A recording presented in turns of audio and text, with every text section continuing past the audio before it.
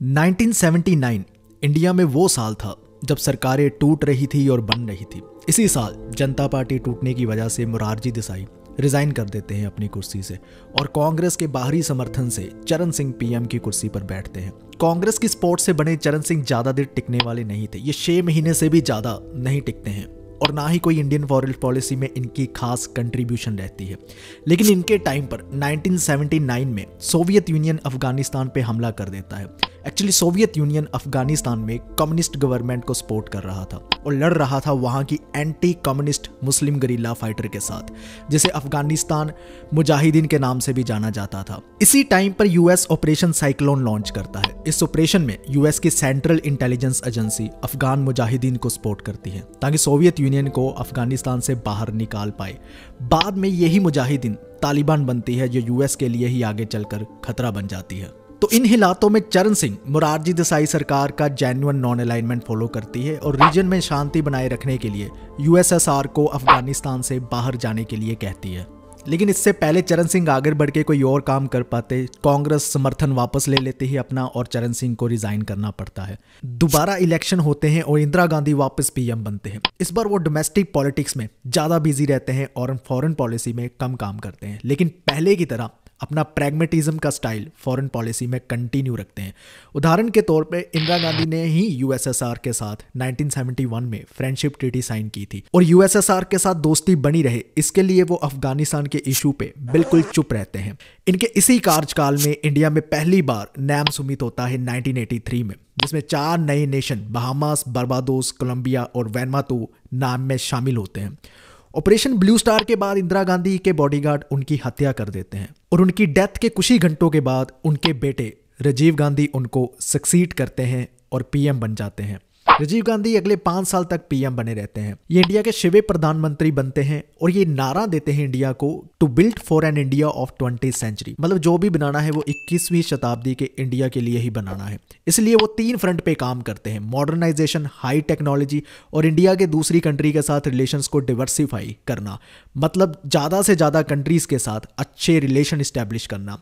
राजीव गांधी एक ऐसे पीएम है जो पहली बार इंडिया की फॉरेन पॉलिसी में इंटरवेंशनिस्ट अप्रोच लेकर आते हैं। ये दूसरी कंट्रीज के इंटरनल मामलों में कुछ एक्शन लेते हैं। वो आगे चल के समझेंगे कि वो इंटरवेंशन क्या थी, लेकिन पहले देखते हैं कि राजीव गांधी की इंडिया की फॉरेन पॉलिसी में क्या कंट्रीब्यूशन रहती है। राजीव गांधी के टाइम पर इंडिया यूएसए टेक्नोलॉजी ट्रांसफर पर मेमोरेंडम ऑफ अंडरस्टैंडिंग साइन करते हैं। इंडिया यूएसए से क्रे XMP-24 एक हाई टेक कंप्यूटर की डिमांड करता है। पिक्चर में आप देख सकते हैं कि ये कितने बड़े कंप्यूटर होते थे, एक रूम के साइज जितने। लेकिन यूएसए इंडिया की नीयत पे शक करता है कि कहीं इंडिया ऐसे हाई टेक कंप्यूटर को यूज करके न्यूक्लियर प्रोग्राम ना डेवलप कर ले। काफी मुश्किलों के बाद इंडिया को एक लोअर वर्जन मिलता है इसी कंप्यूटर का, तो क्रे XMP-24 की जगह क्रे XMP-14 मिलता है इंडिया को। यहां से इंडिया और यूएसए की रिलेशन ठीक होने की एक अच्छी शुरुआत होती है। Foreign policy expert Rajiv Gandhi की इस मूव को minimal realistic and positive orientation कह के डिफाइन करते हैं, जिसमें वो ये कहते हैं कि अब इंडिया यूएसएसआर के साथ तो चलो रिलेशन इस्टेब्लिश कर ही रहा था, यूएसए के साथ भी वो टेक्नोलॉजी लेवल पर रिलेशन इस्टेब्लिश करने उसने शुरू कर दिए हैं। चाहे यूएसए के साथ नए रिलेशन बन रहे थे इंडिया के, लेकिन इंडिया के पुराने दोस्त यूएसएसआर के साथ भी रिलेशन बनाए रखते हैं राजीव गांधी। ये दिखाई देता है हमें जब गांधी गोरबाचेव समिट होता है 1986 में। इसमें इंडिया और यूएसएसआर मिलिट्री और इकोनॉमिक कोऑपरेशन के बात करते हैं और साथ ही में इंडिया सोवियत से MiG-29 फाइटर जेट्स लेने की भी बात रखता है। पर 1980s में सोवियत यूनियन की इकोनॉमी में एक भारी गिरावट आती है और इंडिया इस टाइम पे अपनी डिफेंस नीड्स के लिए अल्टरनेटिव ऑप्शन भी देखने लगता है। अगर चाइना के साथ रिलेशन की बात करें, 1986 में इंडिया और चाइना के सोल्जर में एक मुठभेड़ होती है अरुणाचल प्रदेश के समदुरोंगचू वैली में। इसी साल इंडियन पार्लियामेंट अरुणाचल प्रदेश को फुल स्टेटहुड देने का निर्णय भी लेता है। समदुरोंग वैली के इंसिडेंट ने राजीव गांधी को ये रियलाइज कराया कि इंडिया को चाइना के साथ बाउंड्री इशू से बियॉन्ड जाकर काम करना होगा और तभी वो 1988 में चाइना में एक ऐतिहासिक विजिट करते हैं। ऐतिहासिक इसलिए क्योंकि 1962 की वार के 24 साल के बाद राजीव गांधी ही ऐसे पीएम थे जो चाइना विजिट करते हैं। राजीव गांधी के टाइम पे पाकिस्तान के साथ रिलेशन बहुत खराब होने के चांसेस बढ़ जाते हैं और बढ़ते हैं ऑपरेशन ब्रेस्टैक्स की वजह से। ये ऑपरेशन राजस्थान में 1986 में करवाया जाता है। इस ऑपरेशन में 5 लाख से भी ज़्यादा ट्रूप्स मिलिट्री एक्सरसाइज में इन्वॉल्व होते हैं, जब तक कि इंडिया के सबसे बड़ा मिलिट्री एक्सरसाइज था। इस ऑपरेशन का पर्पस ये था कि पाकिस्तान को मिलिट्री पावर दिखाना और पाकिस्तान के न्यूक्लियर स्टेशंस को डिस्ट्रॉय करना। इस ऑपरेशन की वजह से इंडिया और पाकिस्तान में तीसरा वार होने की संभावना बहुत बढ़ गई थी। बट बाद में 1987 में राजीव गांधी क्रिकेट डिप्लोमेसी को लेकर आती है, जिसमें पाकिस्तान और इंडिया में बढ़ती टेंशन को कम किया। इसमें राजीव गांधी पाकिस्तान के प्रेसिडेंट को इंडिया में इनवाइट करते हैं जब इंडिया पाकिस्तान का टेस्ट मैच जयपुर में चल रहा होता है। राजीव गांधी के लिए सबसे बड़ा चैलेंज फॉरेन पॉलिसी में श्रीलंका को लेकर रहता है। श्रीलंका ब्रिटेन से 1948 में आज़ाद होता है और अगर इसकी पॉपुलेशन डिवीज़न की बात करें तो 76% सिन्हालीज मेजॉरिटी में आते हैं और 15% Indian and Sri Lankan Tamil minority में आते हैं। प्रॉब्लम तब होती है जब श्रीलंका की सिन्हालीज मेजॉरिटी गवर्नमेंट 2 ऐसे कानून पास करती है जिससे तमिल मिनॉरिटी को अपने राइट सप्रेस होते दिखाई देते हैं।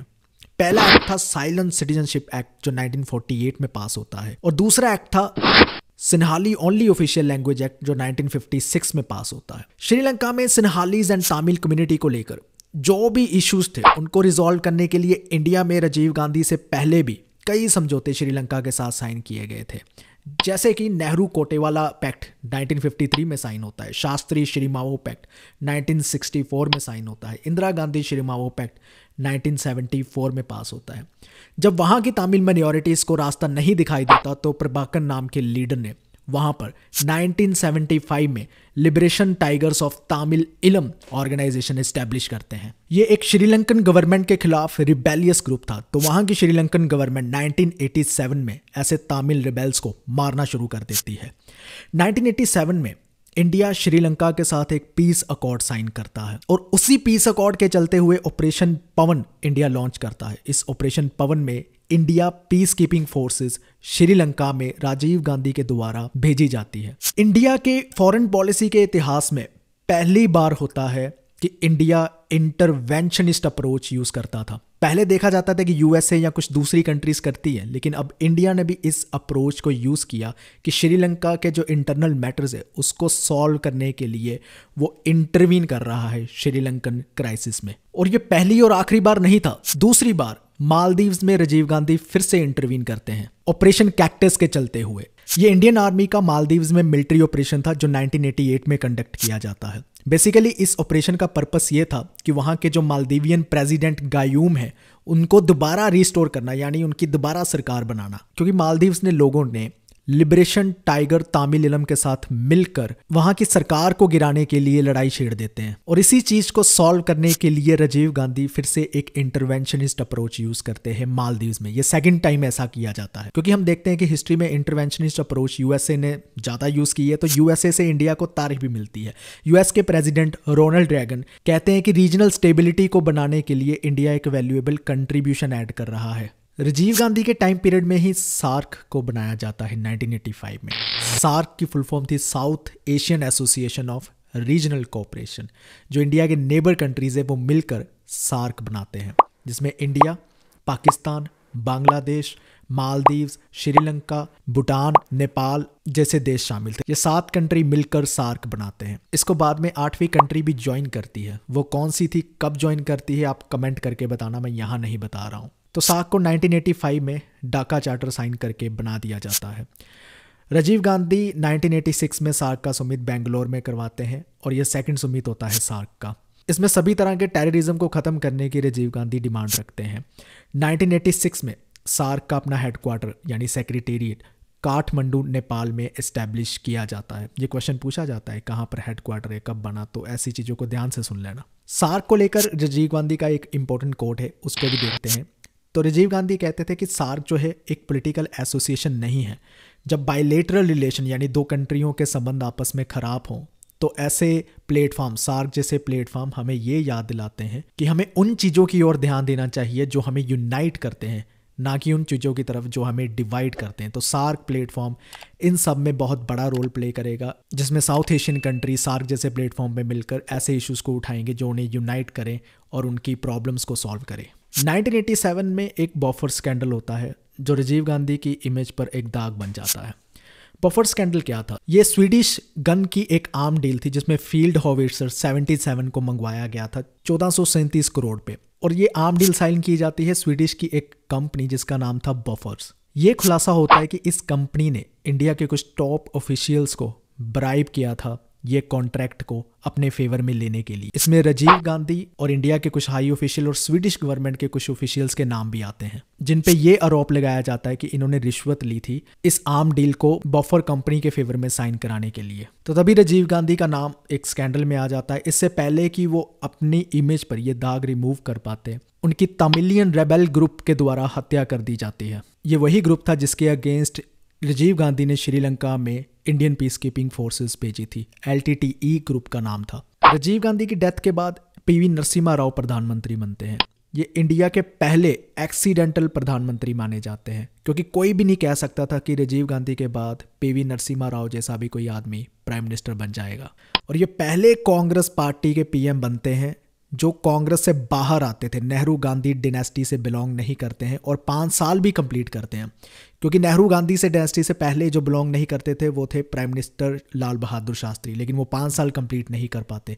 जो 5 साल कंप्लीट कर पाते हैं वो थे PV नरसिम्हा राव। जब ये प्रधानमंत्री बनते हैं तो तब USSR जो है छोटे छोटे टुकड़ों में बट चुका था। मतलब USSR तो बिल्कुल ही खत्म हो चुका था और एक ही सुपर पावर बची थी, वो थी USA पूरे वर्ल्ड में। और सबसे बड़ी दिक्कत ये थी कि इंडिया के पास जो फॉरेन एक्सचेंज रिजर्व पड़ा था वो सिर्फ 7 दिन का पैसा बच गया था। और इसी टाइम पर PV नरसिम्हा राव डॉक्टर मनमोहन सिंह को अपना फाइनेंस मिनिस्टर चुनते हैं, और मनमोहन सिंह इंडिया में लेकर आते हैं LPG रिफॉर्म्स जो इंडिया की इकॉनमी को हमेशा के लिए बदल के रख देते हैं। LPG रिफॉर्म्स का मतलब है लिबरलाइजेशन, प्राइवेटाइजेशन, ग्लोबलाइजेशन। तो इंडियन इकॉनमी तो ट्रांसफॉर्म हो ही रही थी, इसके साथ PM Narasimha Rao India foreign policy में इकोनॉमिक डिप्लोमेसी को इंट्रोड्यूस करते हैं, जिसके चलते हुए वो लुक ईस्ट पॉलिसी लेकर आते हैं। इंडिया एशियान कंट्रीज को बहुत देर से ऑब्जर्व कर रहा था। एशियान ग्रुप जो है वो 1967 में फॉर्म होता है, तब इंडिया इसे ज्वाइन नहीं करता क्योंकि इंडिया नॉन अलाइनमेंट की पॉलिसी को फॉलो कर रहा था, और इंडिया एशियान को तब ज्वाइन करना ठीक नहीं समझता है। लेकिन ये बाद में चलकर एक सक्सेसफुल इकोनॉमिक ग्रुप बन जाता है, जिसकी सक्सेस को देखते हुए इंडिया को भी लगता है कि हमें भी एशियान के साथ अच्छे रिलेशन बनाने चाहिए। प्राइम मिनिस्टर नरसिम्हा राव इसीलिए लुक ईस्ट पॉलिसी सिंगापुर के एक लेक्चर में सितंबर 1994 में लॉन्च करते हैं, और इसी के साथ इंडिया के एशियान के रिलेशन भी शुरू हो जाते हैं। तो इनके रिलेशनशिप की एक टाइमलाइन को देखते हैं। ये टाइमलाइन को ध्यान से देखना, इसको लेकर क्वेश्चन बहुत पूछे जाते हैं एग्जाम में।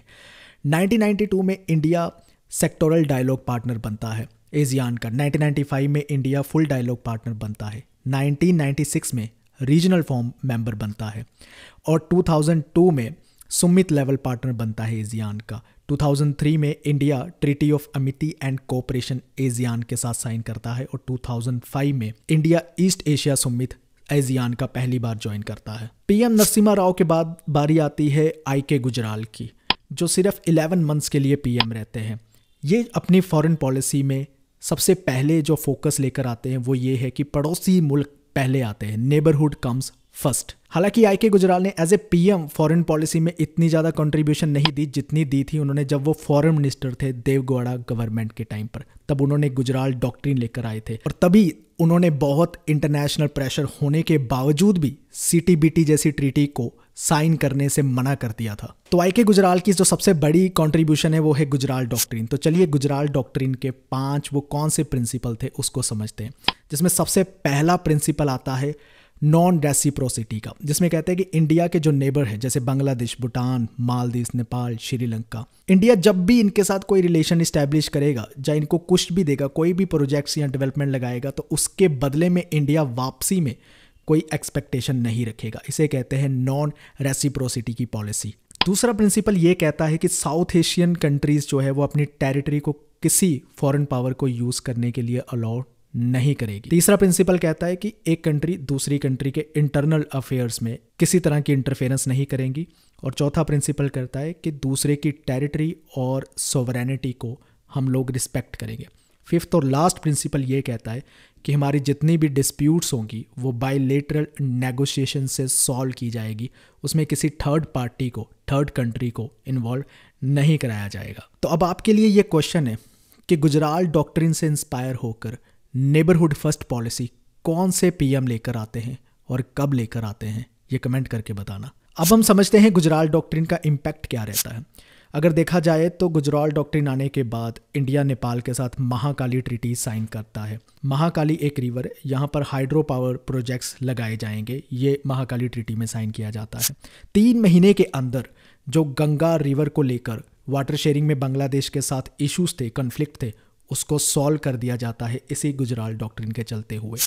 इसी गुजराल डॉक्ट्रिन की वजह से श्रीलंका के साथ जो हमारी कोऑपरेशन है वो और भी ज़्यादा अच्छी होती है और इंडिया कई सारे डेवलपमेंटल प्रोजेक्ट श्रीलंका में लेकर आता है। और गुजराल डॉक्ट्रिन के चलते हुए इंडिया की जो इमेज ख़राब हो रखी थी साउथ एशिया में, वो ठीक होने लगती है। क्योंकि इंडिया की इमेज ख़राब होती है इंटरवेंशनिस्ट पॉलिसी जो राजीव गांधी के टाइम में आती है। कभी मालदीव्स में इंटरवीन कर दिया, कभी श्रीलंका में इंटरवीन कर दिया, तो इसकी वजह से जो इमेज ख़राब हो रखी थी वो गुजराल डॉक्ट्रिन के चलते हुए फिर से एक पॉजिटिव रूप लेने लगती है। उम्मीद करता हूँ आपको ये वीडियो पसंद आई होगी। इस वीडियो को बनाने के लिए हमने जिन सोर्सेज को यूज़ किया है वो आपकी स्क्रीन के सामने है। अगर आपको ये वीडियो पसंद आई है तो आपको ये भी वीडियो पसंद आएगी जिसमें मैंने लुक ईस्ट, एक्ट ईस्ट और लुक वेस्ट पॉलिसी को एक्सप्लेन किया है बहुत ही ब्रीफली में। तो आप उस वीडियो को स्क्रीन कार्ड पे क्लिक करके देख सकते हैं। इस वीडियो को देखने के लिए आपका बहुत बहुत धन्यवाद। Thank you so much.